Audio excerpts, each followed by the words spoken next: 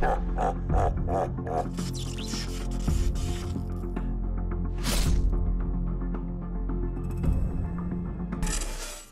guys, welcome back to a new video. Today I'm going to be showing you how to actually get the most trials tokens possible. It's going to be an easy way to farm them. Now in my inventory I've been playing for a little while and I do actually have quite a few. So I'm going to be making a video I think Tuesday on reset where I do actually open all these tokens. So I've got 394 so far. So I should get around about 500 for that video. So make sure you subscribe, turn on post notifications for that. But in today's video, like I said, I'm going to show you how to do it. So pretty much we're going to head on over to Saint 14. Now anyone can do this method, it's really not that hard. So obviously you've got your weekly bounties and your daily bounties. Make sure you do all of these every day, because obviously you're going to get tokens for that, as you can see too.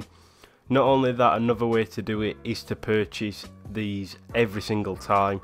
You can pretty much get unlimited amount of bounties from him, but it does cost a lot of glimmer, so take that into mind, but you're going to want to be doing that.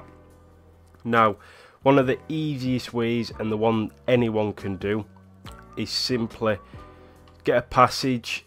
So it doesn't matter anyone, just get a passage. Now if you do have 5 wins on your card, I do believe you can pick up the third one.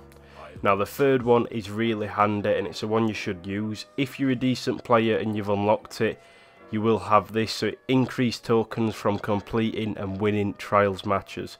Now this is really handy. It's probably one of the most useful things to actually farm tokens in the game at the minute, and it's a current card that I am using.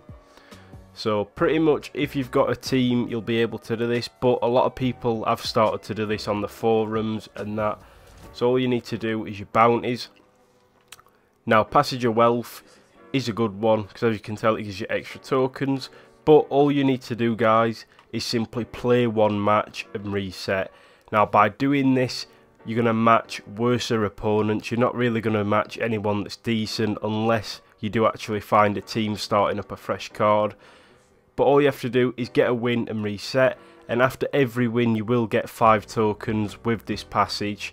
Now a lot of people have said play 3 games and then reset, and they're wrong. You shouldn't do that because you are going to be matching better opponents each game you do actually go up. So say if you're in your second game you're going to be playing people that have won the first game, whereas if you reset after your first game you'll be back to square root, so no one's really going to be playing that good.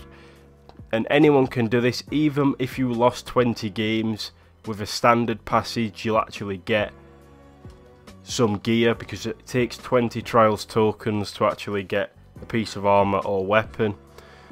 So if you do have the Passage of Wealth and you lose 10 games, I do believe you can get trials tokens enough to get something from the vendor. So that is the fastest way to do it. Hopefully you guys did enjoy this video. I know it was quick. It's pretty much just a quick guide telling you how to do it before reset, because there's only like today and tomorrow to do it. Hopefully this video goes out Monday, but if it doesn't, take it into next week and actually use it then. That's pretty much it. Like I said in my previous video, I'm going to start to stream on Twitch. I know I said I'd do it this week, but I've been setting everything up. So if you do want to follow my Twitch, it's going to be in the description of today's video at the top. Drop it a follow, and hopefully next week we will be doing some carries through trials. And as always guys, I'll catch you in the next one.